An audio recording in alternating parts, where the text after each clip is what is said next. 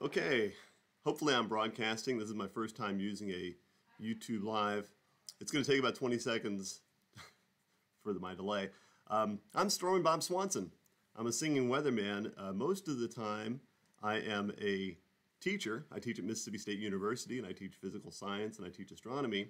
But I also spend time going around to schools and doing presentations about weather and astronomy, and just so happens today I'll be doing an astronomy presentation. So I'm actually going to switch it over to my PowerPoint. And what you should be seeing is some pictures of my family from the last couple of summers.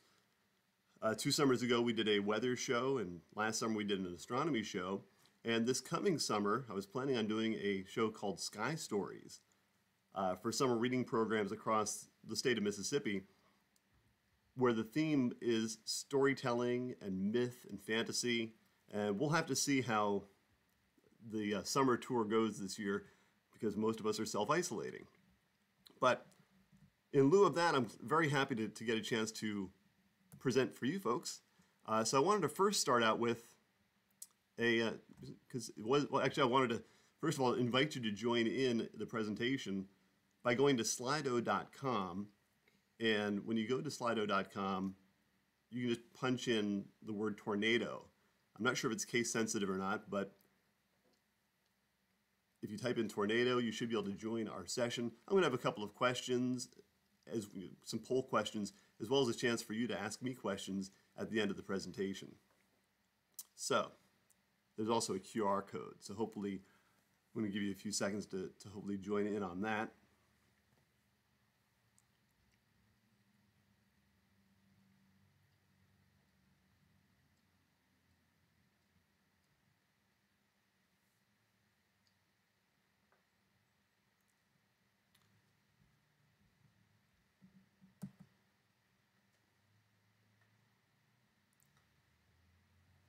Okay, great.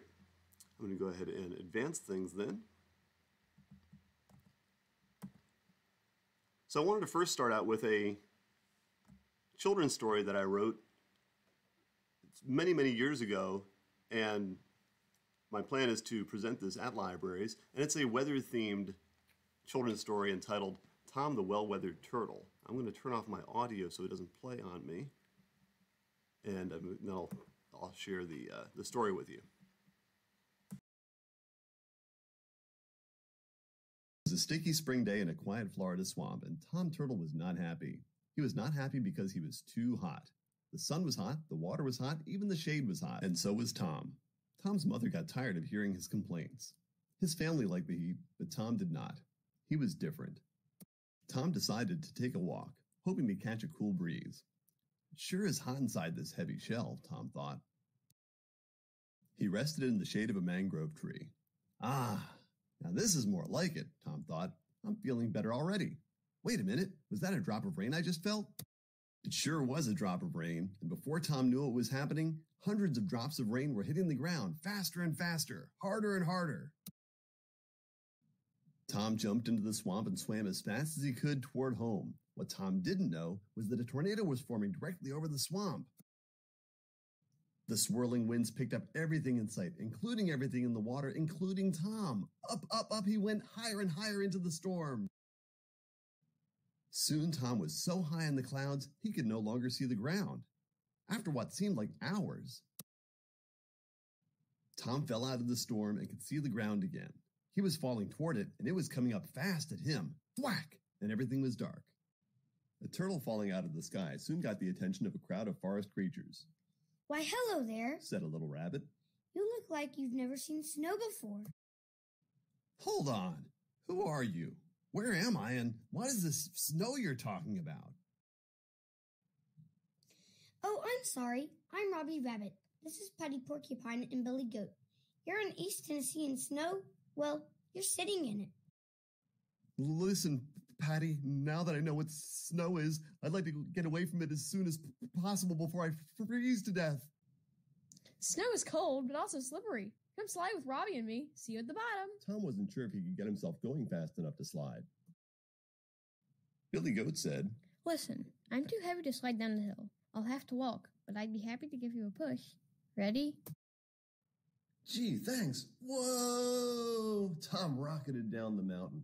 The same smooth shell that was so heavy to carry around just happened to make the perfect sled. Robbie had a plan to get Tom back to Florida. The trick was to get him onto the produce truck. Robbie and Billy snuck into the garden, distracting the farmer. Patty positioned herself near a crate full of cantaloupes, and Tom, protected from her sharp quills, climbed onto her back and onto the truck. The truck sped away, with Tom safely stashed in one of the crates. After many hours of sitting among the cantaloupes, Tom finally made it back to Florida. Tom fell out of the truck unhurt thanks to his hard shell, and soon was back in the safety of his swamp.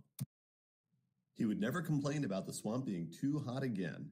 He even had a second helping of crickets and chili sauce at dinner that night.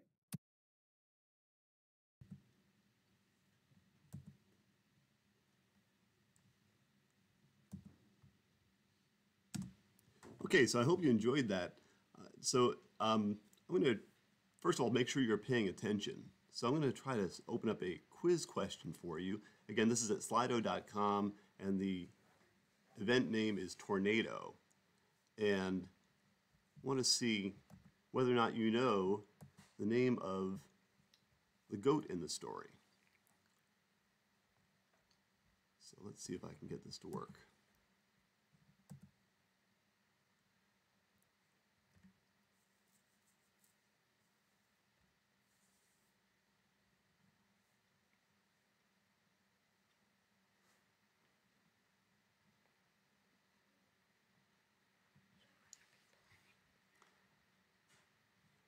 Okay, so I've at least gotten one vote, and it shows that Billy is the name of the goat. Hopefully that's displaying properly. All right, let's try. All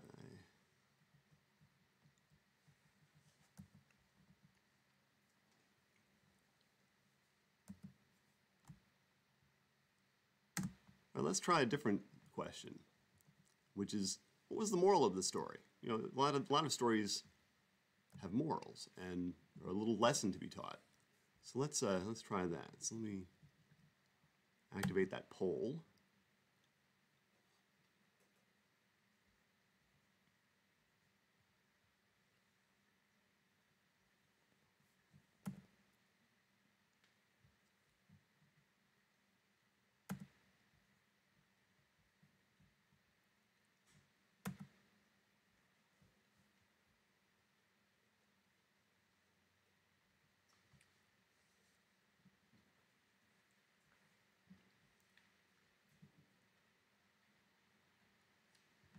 All right, I'm not sure if it's working or not. So, okay, good. I'm seeing at least one, which is to appreciate where you are, be content with what you have. That's terrific.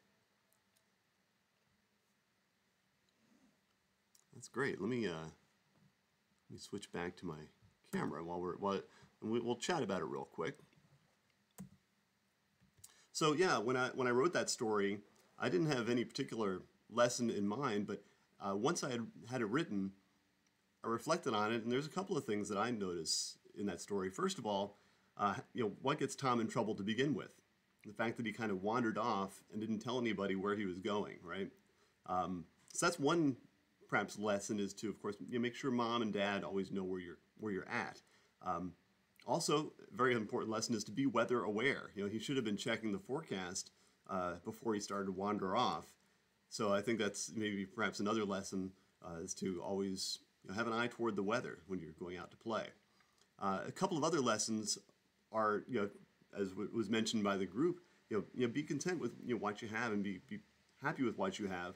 And in the case of Tom, his first complaint, or his early complaints, were that he's got this heavy shell and it's hot and that kind of stuff. But notice how his heavy shell turned out to be a real advantage for him in several cases. He was able to slide down the mountain using it like a sled. His hard shell protected him from Patty's sharp quills to get onto the truck. He was able to fall to the ground without getting hurt when he got off the truck. So there's a lot of things that might appear to be disadvantages, but in some cases they can be advantages. So that's another lesson that the story seems to kind of have in it. Okay, let me switch back to my PowerPoint real quick. Actually, no, let me stay here. Let me go back to PowerPoint. I'm sorry. Wanted to share with you, the whole idea behind my program this summer is storytelling. And if you like those pictures in that story, they were actually drawn about 15 years ago by a neighbor of mine in Piney Flats, Tennessee. I was living in Northeast Tennessee at the time. A young guy named Ethan Stokes. He was a teenager at the time, I think a young teenager. And he made those drawings for me. And I did the animations more recently. But, of course, I lost contact with Ethan over the years.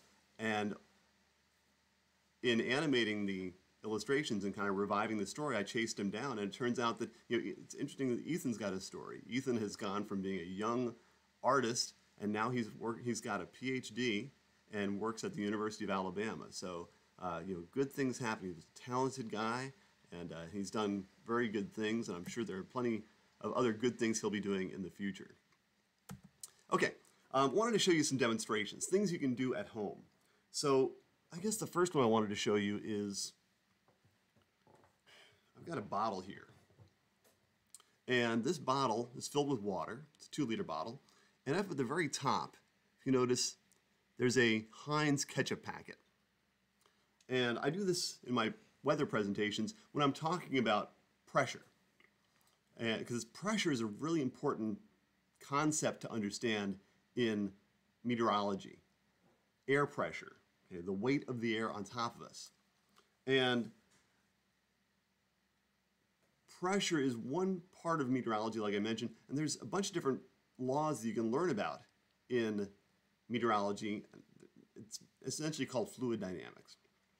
But you don't want to know about all that stuff.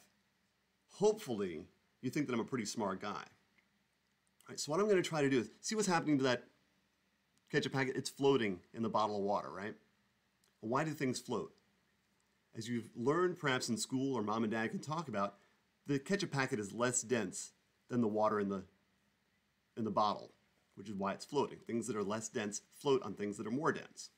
Okay, now I'm going to try to make this ketchup packet sink using the power of my mind. You ready?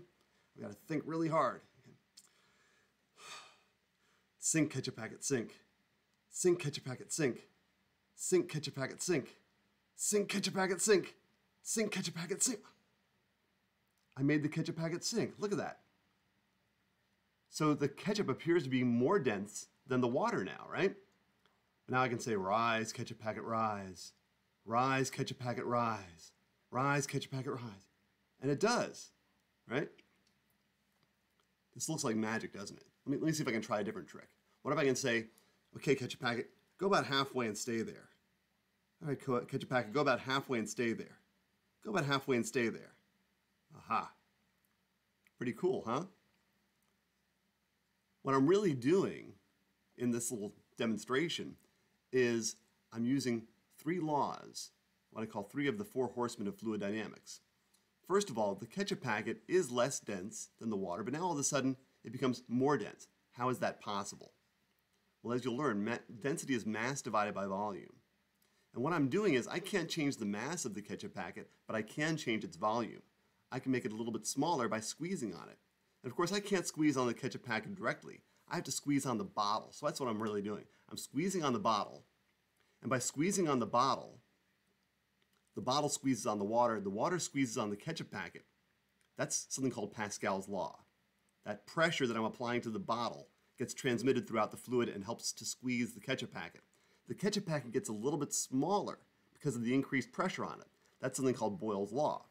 And then, by making the ketchup packet a little bit smaller, its density becomes a little bit larger than the density of water, and therefore it sinks according to Archimedes' principle. So those are some, it's a really quick demo. You can do it in a 2-liter bottle. You can do it in a small bottle. The important thing is that you find a ketchup packet that's pretty close to the density of water. You might get not all ketchup packets are the same. Get several of them, put them in a bowl of water to see which ones float easily, which ones don't float at all, and find one that's just about on the edge of the same density of water. Okay, let me go back to my PowerPoint real quick. So I wanted to talk about, actually, let's see, I guess I'll stay here. So I wanted to show you this other demo that you can do. And this is what I call a tornado in a bottle. It's two 2-liter bottles. It's got a connector here. You fill the one with water. You turn it upside down. You give it a spin. And it looks like a tornado, right? Pretty cool. Not really a tornado because it's made out of water, but it looks like a tornado and it's kind of neat. Now you can get these connectors online, and you can make your own connector. I like the ones that are already pre-made for me, but if you've got a lot of time on your hands, you can use the existing caps of your bottles and some duct tape. And the important thing is that you sort of constrict. I'm going to show you what this looks like. So notice it's got kind of a small hole there. So my suggestion would be get your normal caps, get mom or dad to drill a hole through the normal caps, and then kind of duct tape, or perhaps you can use some silicone caulk to kind of combine it all together. And then you should be able to make perhaps your own cap. So that's a project you can work on at home during our self-isolation. Okay, speaking of tornadoes, if you really want to go whole hog, I wanted to show you another thing you can perhaps do at home. It's a little bit more work, a little more your mom and dad are going to have to help out with, but see what you think.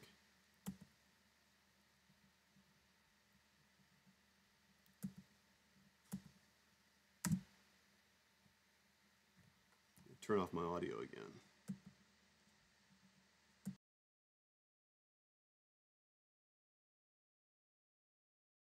Okay, so this is a demonstration, what I call a tornado in a box. And you need a few things. Of course, you need your parents' help to assemble a lot of this stuff.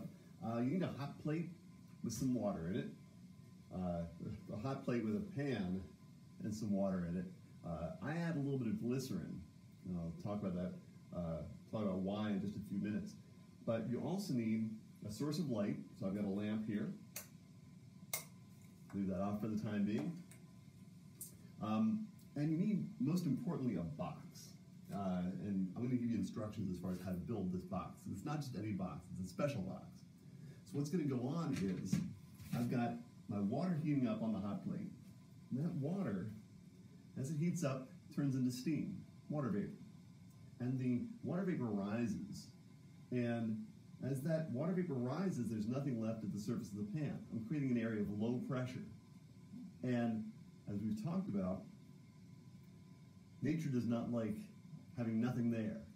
So we have high pressure air from, we've got a visitor as well, I've got high pressure air that moves in to take the place of the air that's been rising. So high pressure moves to low pressure, then that air gets heated as well, and it rises. So you get what's called a convection current. And that would not be a very exciting demonstration. My pan of water would just boil away. That's where the box comes into play. I'm going to put my box around the hot plate. My box has 2 plastic sides and 2 solid sides. And notice that in each side, there's a slit cut. So what's going to happen is when I put my box around, over my hot plate, air is going to rise through the top, and air from the room is going to try to go in and take the place of the air that's been rising, but it can only go in through these slits. And by the air coming in through the slits, it's going to create some spin. And as the steam spins, hopefully we'll see a tornado. Okay, so once you get a good amount of steam going in your pan, now's the time to put your box around your hot plate. I put my box around my hot plate, and now this works best in a nice dark and kind of calm room where there's not a whole lot of air conditioning or heating going on. I've also got a fan. And my fan I'm going to use to help to increase my draw over the hot plate. So, I turn my fan on, I turn my light on. So the hot plate heats the water creates steam, the box spins the steam, my flashlight, my lamp, helps to show that steam off just a little bit more. Now, as I mentioned earlier, I added a little bit of glycerin to my water, and that, for whatever reason, appears to make a little more steam, making my tornado a little bit more visible. But there you have it. It's a tornado in a box. It's a project you can do at home with the help of your parents.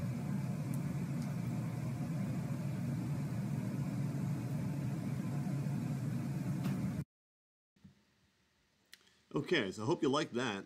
I'm going to show you where you can find the plans for that. So there's a website called tornadoproject.com. That's where I found the plans for this. I've made mine out of wood, but my original versions that I used to take around were actually just made out of cardboard. And so once you're at Tornado Project, you go to the Storm Cellar and go to the workshop. Click on the workshop, hopefully.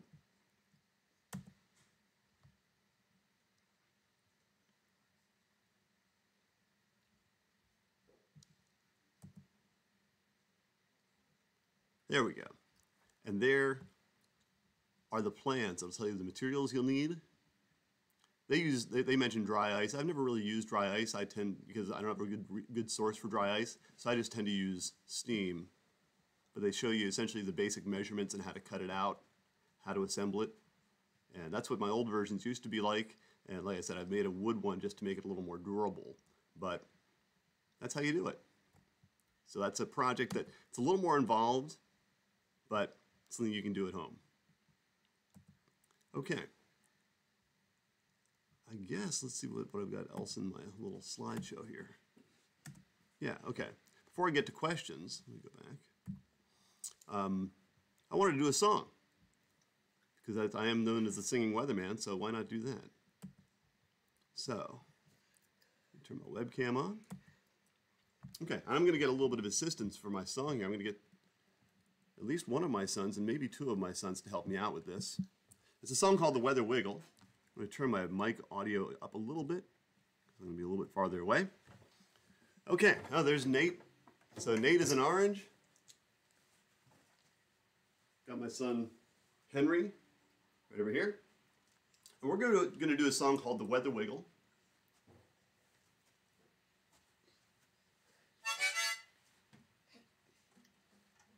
So, and I hope you're all standing up and getting ready to this is a dance number. It's an audience precipitation number. Get it? Audience precipitation. So make sure you're up and dancing. Moms and dads, get your cameras ready, because I'd love to get some pictures or some video of your kids doing this song called The Weather Wiggle. So here are the steps. Okay, it's called The Weather Wiggle, so we all have to be able to wiggle. Can we all wiggle? All right, good.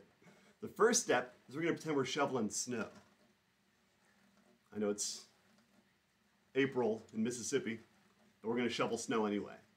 Okay, the second step is we're going to make the sound of hail when it hits the ground. Hail are those chunks of ice that come out of thunderstorms and hit the ground. So we're going to stomp our feet. The third step is we're going to pretend, we're going to make the sound of lightning and thunder. And with lightning and thunder, we get rain, right? That's the fourth step. The fifth step is we're going to pretend we're blowing in the wind. And the last step, we're going to not get too carried away, but we're at home. We're going to follow our left shoulders going counterclockwise, like most do in the northern hemisphere. We're going to spin like tornadoes. And we'll be repeating a lot of these steps, so if you get confused, look to Henry and Nate, and they'll be on the right step.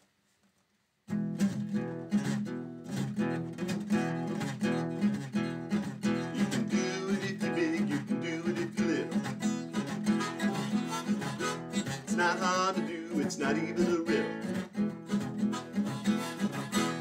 I make you laugh, it could even make you giggle. Do the weather, do the weather, do the weather wiggle. Everybody wiggle.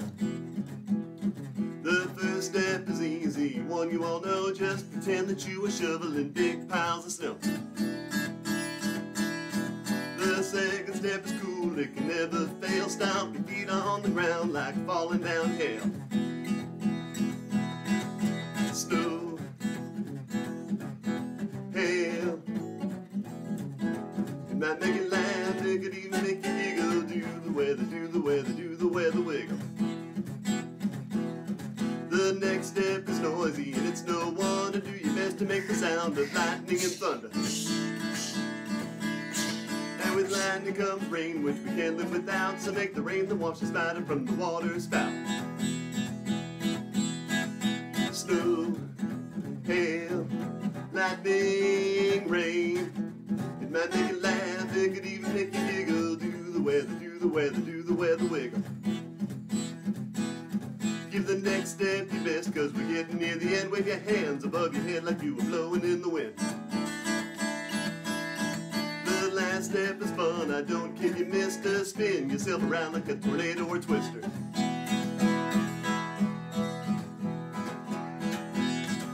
Snow, hail, lightning, rain, wind, tornado.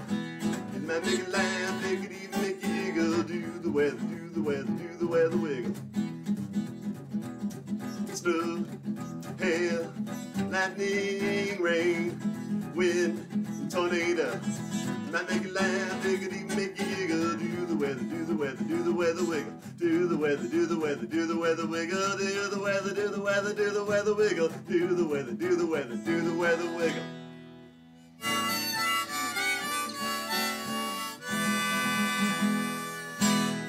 Thank you, Henry. Thank you, Nate. I appreciate it, boys. All right. Very good. Woo! All right. Terrific. Well, I hope you all enjoyed that. Let me go back to my PowerPoint real quick, and I'm going to field some questions if they're out there. All right. So let me see if I can figure out how to view questions if we have some.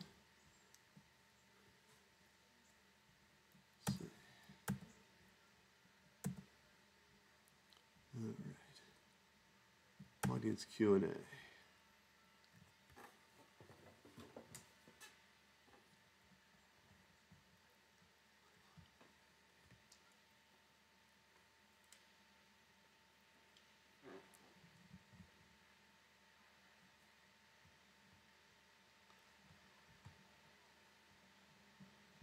All right, I'm not seeing any questions yet, which is all right.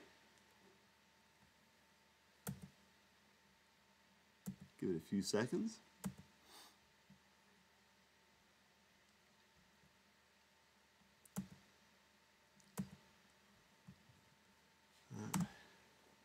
And I'll wait a few more seconds for any questions that might roll in.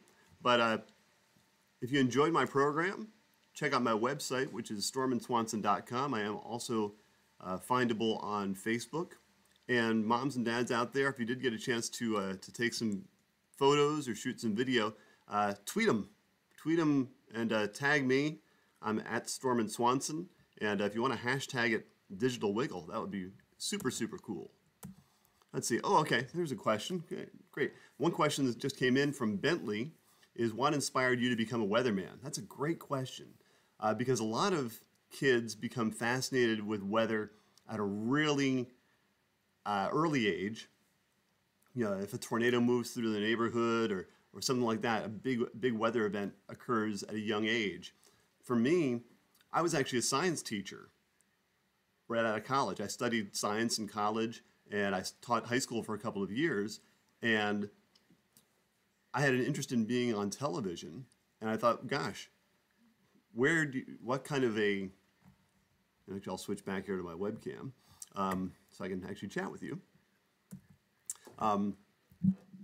So that's a great question, Bentley.